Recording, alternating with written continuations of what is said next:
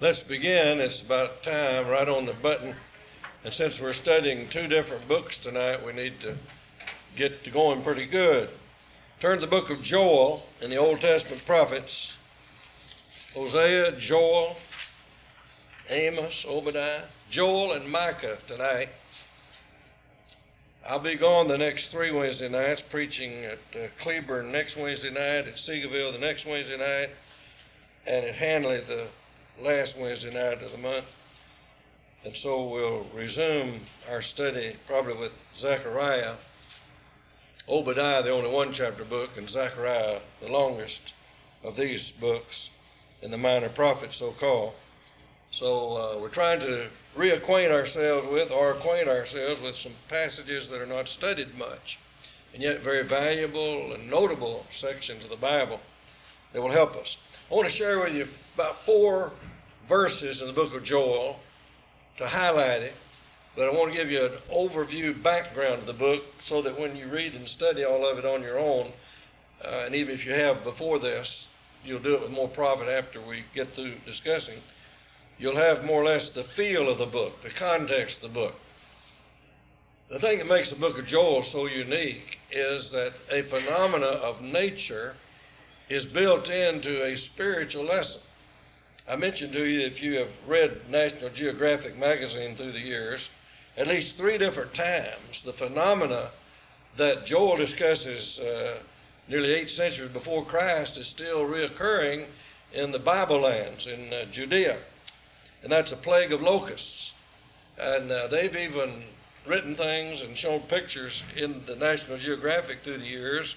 I think the first one was in 1917, another in 1947, and another, I think, in 73. At least those 3 times, they featured the very background of this book, and that is a plague of locusts.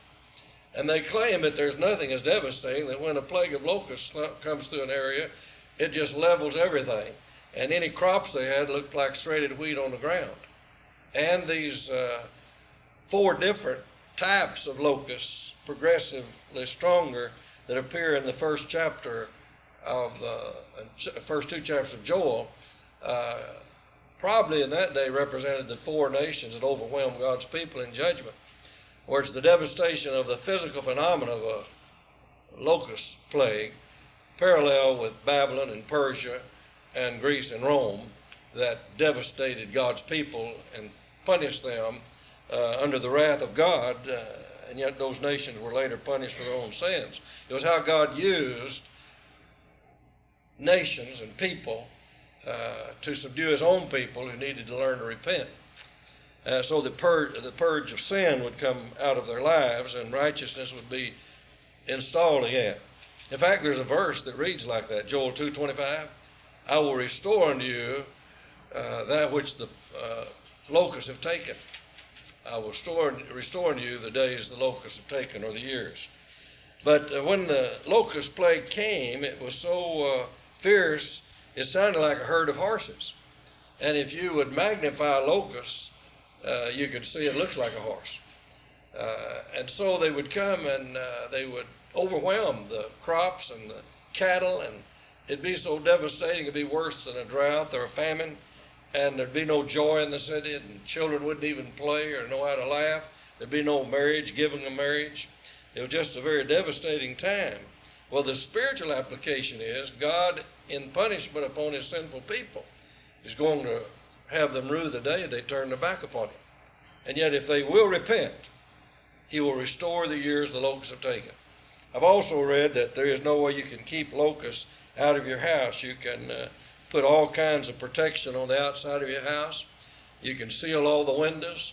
One fellow said while he was living over there during one of these, they sealed the house as well as a human being could, and the next day the bathtub was full of locusts.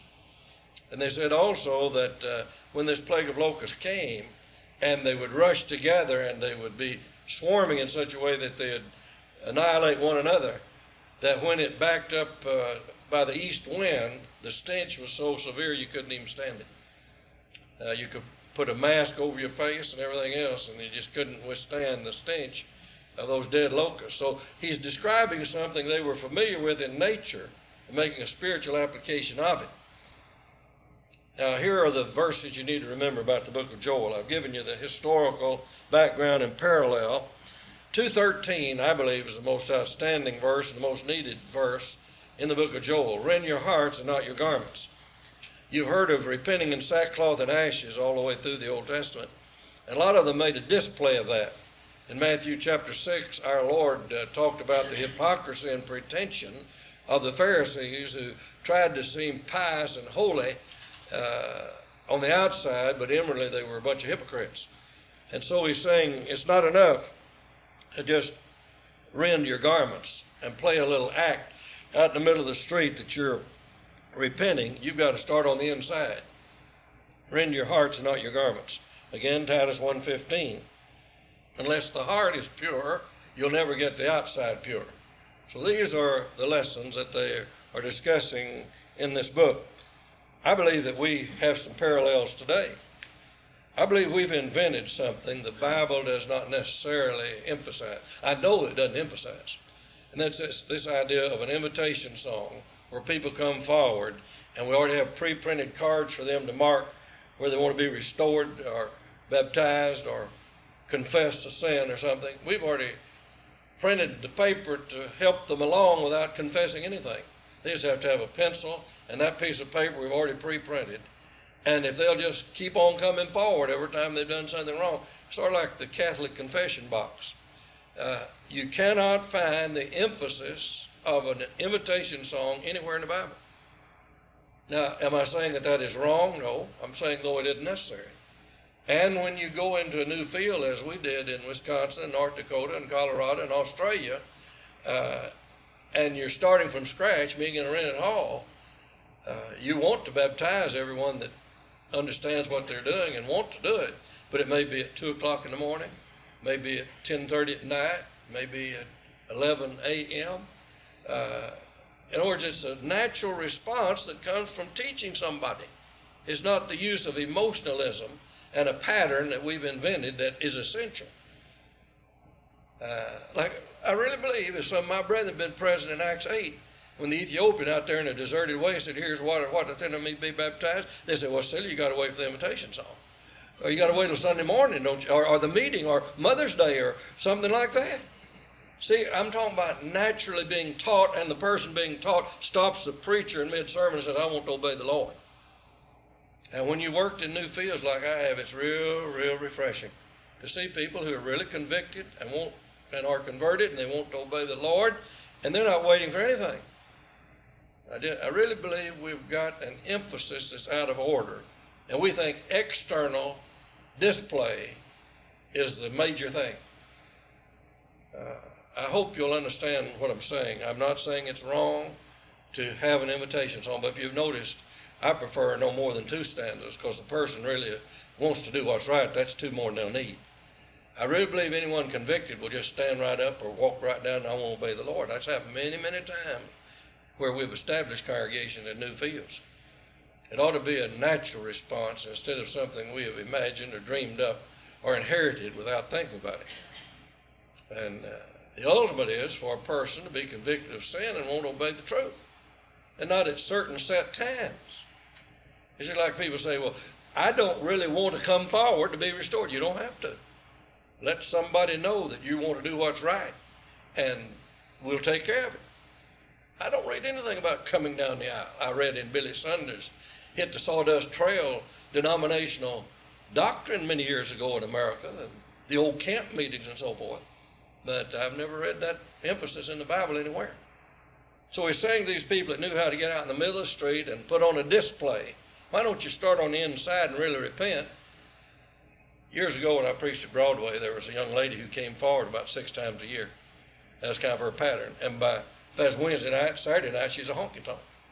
And here she come again. Well, one of the elders' wives, one of the most spiritual women I ever knew, came to her about the 6th time and said, "Honey, why don't you just really genuinely get rid of sin and turn to God, and you won't have to wear the carpet out?"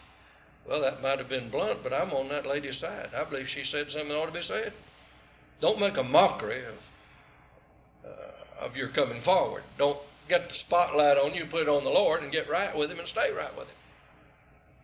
Dillard Thurman, who started the Gospel Minutes, the paper I've been writing for 40 years, was in his office there in Fort Worth one day, and a preacher came in and said, boy, we had a great meeting. We had 78 restorations. Diller looked up and said, that must be a wicked church you work with.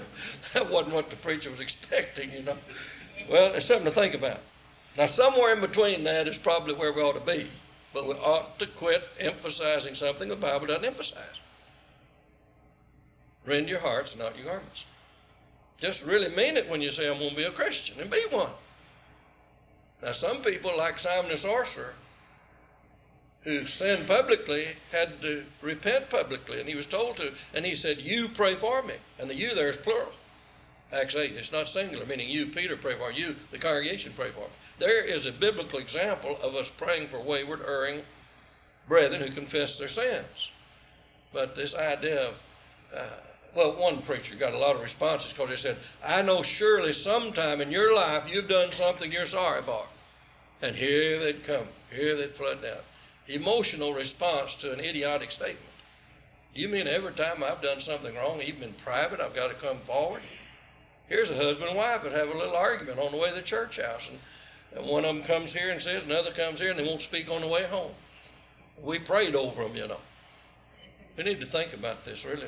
I think this is important material. And some preachers make a reputation by the real rich statements they write about how many people respond. I knew a man, I've known 2 or 3 preachers, had a little black book that recorded everybody had been baptized or restored or even identified while they were preaching. I thought the Lord gave the increase, and the Lord added the church. But here's a fellow showing his boasting book. Used to have in some of the periodicals, don't have it much anymore of any, preachers who would write in on Monday about the great day they had the day before, and they'd just brag and brag and brag, and then they'd say, to God be the glory. Well, I believe God knew what was going on. If any was added to the church, he added them. Preacher didn't. But this is just bombast for braggarts. Rend your hearts and not your garments. And then in 2:25, he said, if you will do this, I will restore unto you the years the locusts have taken. Here's a fellow who's devastated in the physical phenomena of a locust plague. He's got to rebuild. He's got to start all over. He's got to plant his crops again. He's probably got to clean his house from the foundation upward and outward and through and through. So he's saying in the spiritual realm, when sin has plagued you, you may have to start all over again and clean up the whole thing, make it right. Then 3:14 is maybe the most classical statement. Multitudes, multitudes in the valley of decision. And you know that's where everybody stands today, in the valley of decision. But you shouldn't have to decide every single day if you're going to be a Christian or not.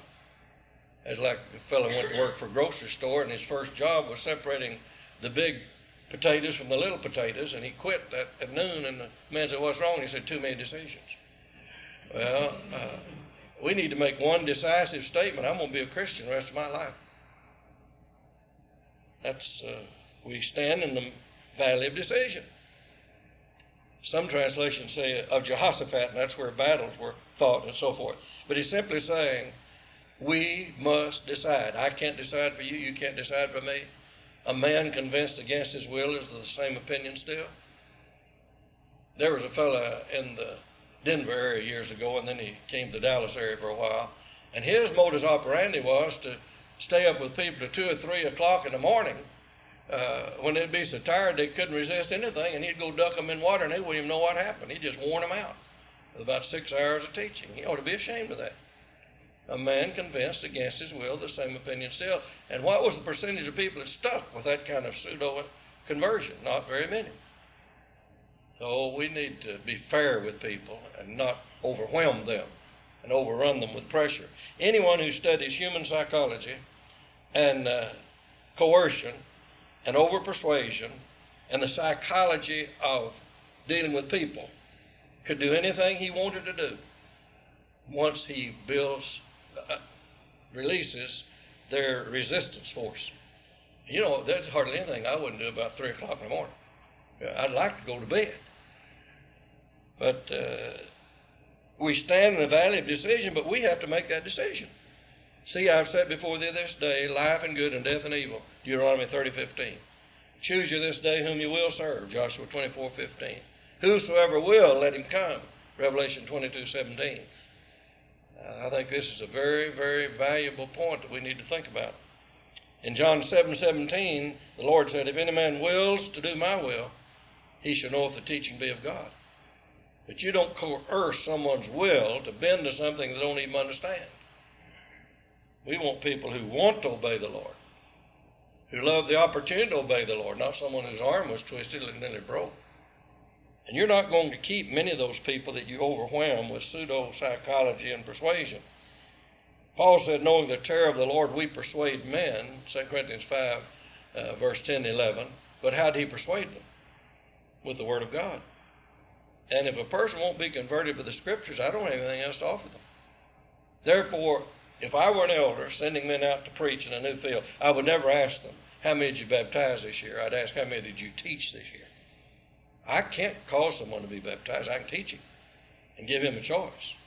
I don't think, the Bible didn't say go into all the world and baptize everybody. It said go teach everybody.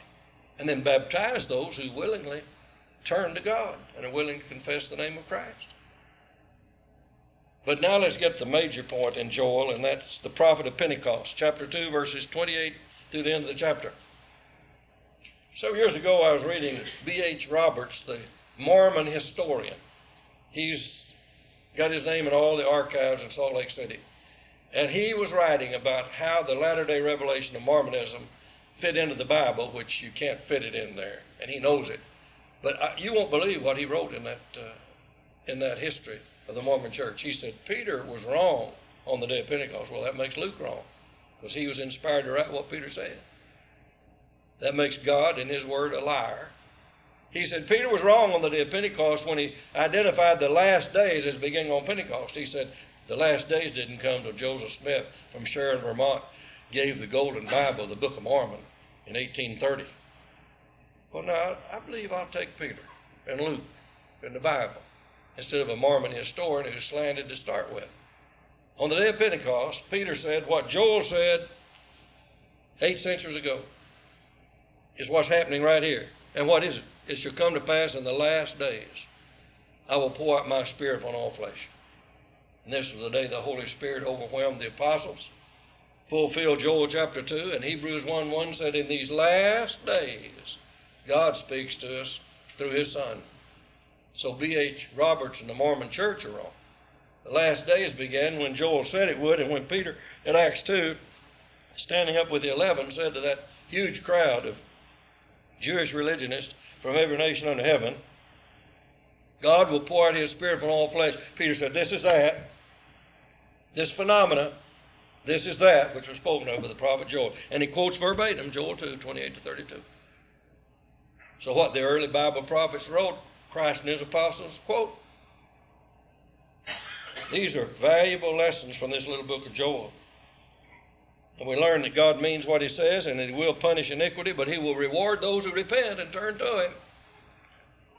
Now let's turn to the book of Micah, which is one of the richest of all the prophets. I do not mean by this statement that Micah had no tough words, no challenging rebuke, but I call Micah the sweet prophet. I believe he had a disposition that had been tempered by living near the Philistines, the coarse, ungodly, hellish people. He lived in Moresheth, right on the edge of Philistia, and he could see the hellish ways of the Philistines, how coarse and unspiritual and shallow and carnal and mundane and secular their lives were. And he didn't want that happening to God's people. Micah and Isaiah are parallel not only in time, 7th century before Christ, but in the same basic message, that is the coming of the kingdom of Christ on the day of Pentecost. In fact, Isaiah 2:1-4 and Micah 4:1-4 cover the exact same thing. The establishment of the church of our Lord on the day of Pentecost in Jerusalem on the top of the mountains when the law of the Lord went forth. And you can read Isaiah 2:1-4 and Micah 4:1-4, and then go read Acts chapter 2, and there it is. Every nation under heaven gathered there. 15 to 17 different nations gathered there. There were strangers from Rome, some people from the island of Crete. They came there for a Jewish feast day, and many of them left as New Testament Christians. God used that auspicious, propitious occasion, the day of Pentecost, one of the Jewish feast days, to teach them of New Testament Christianity and the end of Judaism. And they were scattered as they left there and went back to their homelands. Paul admitted no apostle had been in Rome, and yet the church of the Lord at Rome existed. The island of Crete was the most wicked place in the world. It and Corinth probably tied for that designation. And yet the kingdom of Christ was established in both of those outposts because of what happened on the day of Pentecost. And so when you read Micah 4:1-4 and Isaiah 2:1-4, then turn to Acts 2, it's just like history written before it happened. And I want to mention one thing before we get into specifics in this 7-chapter book of Micah, which is rich as cream. Big problem in this book is what verses do you leave out instead of which ones you spotlight. But it's very interesting that both Micah and Isaiah said the law of the Lord would go forth from Jerusalem. Did you know we have some brethren today in Dallas and Fort Worth that I know of, and could tell you the names of the congregation, that teach we're not under law today? Well, if we're not under law today, Isaiah 2 and Micah 4 have never yet been fulfilled. They said that the phenomenon that would happen, and did happen on the day of Pentecost, was the law of the Lord going forth. So people say, we're just under grace, we're not under law. You mean these prophecies haven't been fulfilled yet? Are you going to erase what happened on Pentecost? But analyze that, we're not under law. Sin is transgression of God's law, 1 John 3:4. If we're not under law, we can't sin. Because sin is transgression of God's law, and we can't sin, we don't need a Savior. And so Jesus should have stayed in heaven and never come to earth and be crucified. I don't think people understand what's involved in stating we're not under law. I know why they state it. They want to live any old way they want to and do what they want to do and not have any boundaries. But they deny the whole heart and soul of the Old Testament prophets in the day of Pentecost. And I can't allow that. And you can't either. Next time someone says we're not under law, we're under grace. You mean we can be lawless? We are lawless without law, and how we live doesn't make any difference. And why do we have 21 New Testament books telling us how to live the Christian life if we're just under grace and not under law? I worry about people who will say to people who want to obey the law of Christ, you're a bunch of legalists. Well, I'd rather be legal than illegal. One fellow said illegal's a sick bird. Well, that's a sick doctrine. We ought to stop and think about some of these conclusions people are drawing that's causing the New Testament church to be a farce and not needful. If the law of the Lord went forth on the day of Pentecost, and Micah 4 and Isaiah 2 said it did, then we are under law. He hadn't rescinded that. Who would like to live in a land where there's no law? Why would anyone want to claim to be spiritually minded and say, but I'm not under any law, I can do whatever I want to do? Well, if that be true, why is there hell for people who are lawless? But we're not under law. That's the dumbest thing anybody ever taught. But what's dumber are people who will pay attention to that and believe it.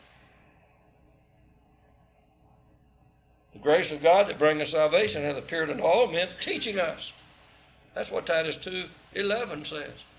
The grace of God teaches us. God's grace and the law of God do not conflict. It's a gracious law. It's called the perfect law of liberty, James 1:25, but it's a law. It's called the law of Christ in Galatians 6:2. Paul said, I am under law to Christ, 1 Corinthians 9:21 and 22. It's called the law of faith in Romans 3:27. How are people going to erase those passages? They clearly teach the law of the Lord went forth from Jerusalem, and we're still under that law. It's the law of faith. It's the law of liberty. It's the law of Christ.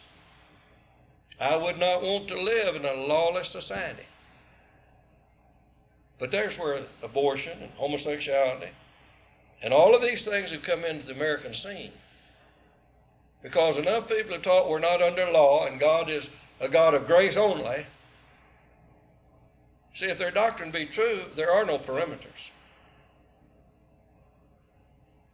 It sort of reminds me of the fellow who stopped the highway patrolman. He started writing this fellow a ticket. He said, you can't give me a ticket. He said, why? He said, I don't even have a driver's license. I'm not signed up with y'all. He said, well, bless your heart. Why didn't I think of that? So he takes his badge off and his billy club and lays it on the ground and says, if I'd have known that. All right, Micah 1:1. The word of the Lord that came to Micah the Morashite in the days of Jotham, Ahaz, Hezekiah, kings of Judah, which he saw concerning Samaria and Jerusalem. This is really a powerful book. One of the things that we'll find in these prophets, and I believe Micah and Amos do the best job of this point, they speak of man's inhumanity to man. And that's the real problem we have today. Why do we have these drive-by shootings? Why do we have such ungodliness and rebellion on Main Street?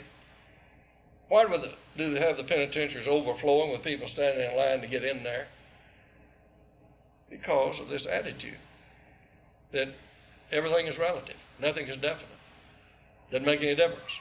And therefore, how we treat our fellow man is totally unimportant. And then those who teach evolution and atheism, that just feeds into these points that we're talking about. Sunday, I'm planning to preach, I think Sunday night, on why do we live in such a wicked world? We're going to analyze some of these things. See, if there is no God, and there is no law, and every man's a law unto himself, or a king unto himself, then what difference does it make how we live? And so the value of man is decreased. Instead of making man in God's image, we want to make God in man's image. We got everything reversed, turned upside down. And then wonder why we're in such a hectic pace of life that's hardly any life at all. Christ came to give us abundant life, but we don't want it. We want pitiful life. So man's inhumanity to man. How I treat my fellow man is unimportant. How I treat my neighbor is unimportant. Just run roughshod over them. Might makes right. That's been a philosophy of the heathen for centuries. But I want you to notice in verse 2 of chapter 2. And they covet fields and take them by violence, and houses and take them away. So they oppress a man in his house, even a man in his heritage. The prophets also say these people are so covetous, they covet the dirt on a man's head as so much real estate they can sell at market. And they will trade the poor for a pair of shoes. People, their neighbors mean nothing to them. How they treat their fellow man is zero minus zilch on God's scale. Make any difference? And we're seeing that more and more and more among men today and in our neighborhoods. But notice verse 11. Well, let's get verse 6 and then 11. Prophesy ye not, say they to them that prophesy. Thou shalt not prophesy to them, that they shall not take shame. Or they don't want to hear any preaching from God. It embarrasses them, puts them to shame, and they don't like that. And that's why they outcry today. Don't you old Bible bangers preach to me. We're repeating Micah's day and our day. And what's the result? Verse 11. If a man walking in the Spirit in falsehood do lie, saying, I will prophesy unto thee of wine and of strong drink, he shall even be the prophet of this people. Over in Ezekiel 7:26. You're down in bondage now, and you beg for a prophet of God, and none shall be found. For when he was in your midst, you rejected him. The prophets prophesy falsely, the priests follow their example, and the people love to have it so. Jeremiah 5:30 and 31. In this same century that Micah lived, Isaiah 30 verse 10 said the people are saying, speak to us smooth things. Tickle our ears. Don't embarrass us. Don't point us out as sinners. Well, what's the result? Notice verse 2 of chapter 3. Who hate the good and love the evil, who pluck off their skin from off them and their flesh from off their bones. In other words, they have it reversed. They hate the good and love the evil. In Amos 5:15, we read, hate evil, love good. But they had it reversed. They love evil and hated good. Isaiah 5:20 says the same thing. Romans 12:9, the New Testament said, abhor that which is evil, cleave to that which is good. We're told to depart from iniquity. 2 Timothy 2:19, not see how close to it we can get. I still think one of the greatest illustrations I ever heard was the first one I ever heard a preacher give that I would have called an illustration. And I needed it when he gave it. I was in high school and not doing what I ought to do. And this preacher that no one liked very well because he preached the Bible had the audacity to give an illustration that stepped on everybody's toes. It was about an ancient king that needed a new chariot driver, and 3 men applied for the job, and he gave them all the same test. He got in the chariot, and he told the first driver, you see that cliff up there? How close can you come to that without endangering my life? He said, about 3 feet. And he said, okay, drive back. Second guy said, about 1 foot. He said, okay, drive back. Third guy said, I'm not going to see how close. I'm going to hug the bank on the other side. I want you to live. He said, you're hired. Do we want to see how close to sin we can get? How much like the world we can be? Or hug the bank of righteousness on the other side? But here are people who love evil and hate good. I never thought I'd see the press of the United States, newspapers, radio, television, anywhere else, magazines, that have everything upside down and reversed. They applaud the shameful, sinful, hellish world and mock a Christian, a gospel preacher, the Bible. And that's what's corrupted the schools of America, the colleges. I remember years and years ago when they were having all this college rebellion, I was near the University of California, Berkeley, and we'd gone to a fish place there. The local preacher said some of the best fish in this area, and we'd gone there. It was a pretty well-known place that he was paying for. But so we went. But as we were driving back, he said, here it goes again. I looked up there, and there were about 40 policemen with all this gear on, his head deals, you know, and guns and everything around. He said, another rebel act on the college campus up there. And you could see it in Time and Newsweek magazine the next week, the very picture I saw before my eyes. It was just almost a daily occurrence. They were bombing the administration building, marching against the president, doing everything they could to disrupt the college campus. And they were counted heroes by their fellow students instead of a bunch of bums. Well, that's what's happened. We've turned things upside down. We call evil good and good evil. Micah had a tough time, and that's the reason they wound up in Babylon in captivity. They earned it, they deserved it, and they got it. But now let's read chapter 4, the messianic refrain of the kingdom of the Messiah. But in the last days it shall come to pass that the mountain of the house of the Lord shall be established in the top of the mountains, and it shall be exalted above the hills, and people shall flow into it. And many nations shall come and say, come, and let us go to the mountain of the Lord. In 1 Timothy 3:15, the mountain of the Lord's house, the church of the living God, the pillar and ground of truth, and to the house of the God of Jacob, and he will teach us of his ways, and we will walk in his paths, for the law shall go forth of Zion, and the word of the Lord from Jerusalem. Notice, teach us of his ways. So it must make a difference what we believe. That old song, one doctrine is good as another. That's not what the Bible says. He'll teach us of his ways. There's a lot of difference in his ways and the ways of men. Isaiah 55, as the heavens are higher than the earth, so are my thoughts and your thoughts, and my ways and your ways. And they'll beat their swords into plowshares, meaning it'll be a kingdom of peace, the Prince of Peace, with a kingdom of peace, with the gospel of peace, Romans 10:15. In other words, the weapons of Christians' warfare are not carnal. So you don't need any swords. It's a prophetical, descriptive term that the kingdom he's talking about is a kingdom of peace led by the Prince of Peace, Isaiah 9:6. And at his birth, angels said, peace on earth among men in whom he's well pleased, Luke 2:14. He made peace through the blood of his cross, Colossians 1:20. He said to Pilate, my kingdom is not of this world. But some of my brethren wanted to make it a political concern and tie the church to a political platform and have brethren sign petitions that they send to their senators. We got it backwards. The kingdom we're citizens of, ultimately the kingdom of God's dear Son, is not promulgated by warfare and petitions, but by living a Christian life. I believe we've got it backwards, and one of these days it'd be fair for the government to tax some congregations that are so politically active. That's not the realm of New Testament Christianity. That's not the nature of the kingdom of Christ. I don't believe I'm going to get this across to brethren who are so politically oriented, but I know I'm telling the truth. And I'd rather tell the truth if nobody believes it but the Lord than to shy away from it. I believe we need to stay out of government and serve Christ and his valiant army that has the sword of the Spirit, the Word of God, as its weapon, Ephesians 6:17. Because the Bible says God rules in the kingdoms of men, Daniel 4:25. You believe that? That's what the Bible says. God rules in the kingdoms of men. How can I best help this nation and the world living a Christian life? Righteousness exalts a nation, Proverbs 14:34. If every member of the church that is so overly politically oriented would be more spiritually oriented and be the soldier of Christ in a spiritual warfare against Satan and sin, we'd get a lot more accomplished. The nature of his kingdom was not to be a rival of Caesar, but a rival of Satan. And that's why Jesus said, I'm not a rival of Caesar. I'm not fighting the Roman Empire, I'm fighting Satan and sin. My kingdom is not of this world.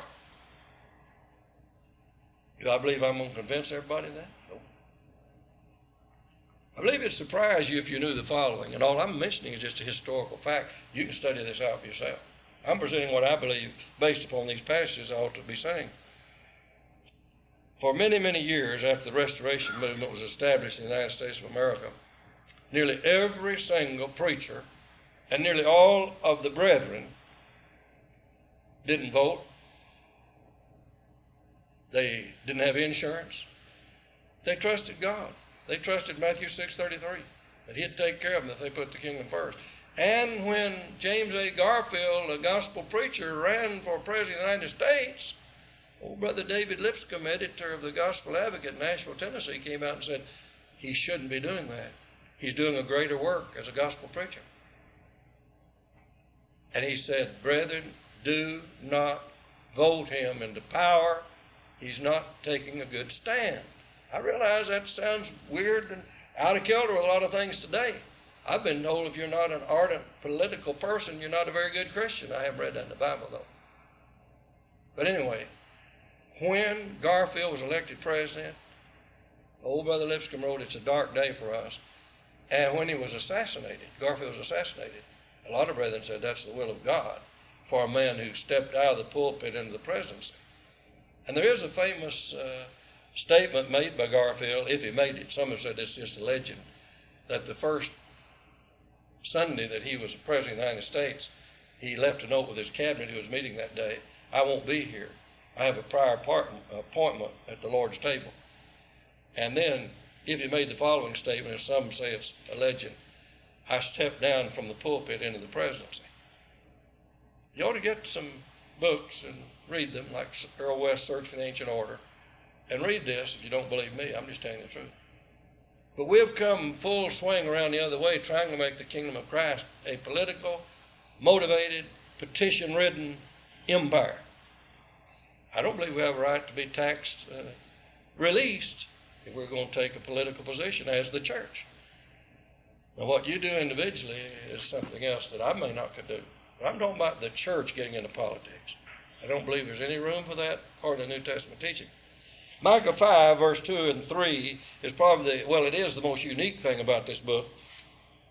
But thou, Bethlehem Ephrathah, though thou be little among the thousands of Judah, yet out of thee shall he come forth unto me, that is to be ruler in Israel, whose goings forth have been from old, from everlasting to everlasting. Here's the place, the only place in the Old Testament where the place the virgin birth will take place is mentioned. Bethlehem has never been a big place, and back then it was just the tiniest dot on the map of the ancient world. Who would ever have even dreamed of saying that the virgin birth would take place in such an out-of-way, small, insignificant place? But this was 7 centuries before Mary gave birth to Jesus in Bethlehem. You talk about prophecy, unique prophecy, absolutely fulfilled. Most historians say there wasn't a logical reason that Mary and Joseph were in Bethlehem anyway. May not be illogical, but there's a prophetical reason. People say, I just don't believe in the virgin birth of Christ. That's impossible. Well, Isaiah 7:14 said he'd be born of a virgin. And he'd be called Emmanuel, which means God with us. And in Matthew chapter 1, verse 21 to 23, that's quoted verbatim. And what Micah said and what Isaiah said came to pass in Bethlehem, born of a virgin, Emmanuel, God with us. Call him Jesus. He will save his people from their sins. Some people just have a wall-eyed fit and break out in a rash when you mention a virgin birth. Impossible, they say. Well, when you read that he's from everlasting to everlasting, has always been, how could you expect a natural birth for a supernatural person? It had to be something unique. It takes more effort for me to not believe in the virgin birth than to believe it. Someone who had always been, how could he be born any other way but supernaturally? I was asked in the public debate I had with a Pentecostal preacher at my hometown of Sherman in 1974, what I believed about Jesus, and was Jesus the Son of the Father or the Holy Spirit. And they think they've got a real point there, because they say the Father, the Son, and the Holy Spirit are one and the same. That's the strangest doctrine. That's the oneness, holiness, Pentecostals. And I said, is it all right for me to believe? He said, come up here and just tell me. I'll give you some of my time, Ramsey. Come up here. I said, will it be all right for me to believe what the apostles believed? I said, turn to Acts 4, 26 to 29. I said, I'm going to read to you the prayer of the apostles. They prayed to the Heavenly Father and spoke of thy holy Son, Jesus. They weren't expecting that. And I said, I believe I'll just stick with the apostles. And I probably said something after that I shouldn't. I said, you fellas remind me of an old song I heard growing up. I'm my own grandpa. I said, you have the Father, Son, and the Holy Spirit all being the same. Then I turned to John 10:30, where Jesus said, I and the Father are one. I said, you need a little grammar lesson. He didn't say, I and the Father is one. I and the Father am one. He said, are one in purpose. Jesus said, baptizing them in the name of the Father, the Son, and the Holy Spirit. That's redundant if they're all three the same. They're same in power and essence, but not the same personage or personality in the Godhead. And so Paul closes 2 Corinthians by saying, the grace of the Lord Jesus Christ and the love of God and the communion of the Holy Spirit be with you all, amen. 2 Corinthians 13, verse 14. And then we come to the real heart and crux of the book, and that's chapter 6, verse 7 and 8. You will not believe what they were saying to God. They said, we're sinners, so I know what we need to do. We need to offer the fruit of our body for the sin of our souls. You know what they meant by that? Offer our children in the fires to the pagan deity Molech, whereas we purge our sins by killing our children on a heathen idol. Now you talk about the most ignorant argument human beings ever made. We'll make our lives pure by killing our children in the name of a pagan deity. He said, you misunderstand the whole thing. He has showed the old man what is good, and what does the Lord require of thee? But to do justly, and to love mercy, and to walk humbly with thy God. He doesn't tell you to burn your children in the fire. He tells you to bring them up in the nurture and admonition of the Lord. So you're backwards in your reasoning. It just won't work. And then verse 8, he said, he has showed the old man what is good. And what doth the Lord require of thee? But to do justly, and to love mercy, and to walk humbly with thy God. You talk about ethics in the Old Testament as high as any ethic in the New Testament. Micah 6:8 really sums up the gist of this book. Are we about over? Okay, I've got time for two more things in chapter 7. Better be glad we weren't studying Isaiah. It's got 66 chapters. You may have dismissed a little early. That's all right. You can come forward here in a minute. No, we need that invitation. Anyway, in chapter 7, verses 3 and 4, he makes the point that they were so evil, they did evil with both hands earnestly. Just think about that. They couldn't get enough of sin. They were a two-fisted sinner.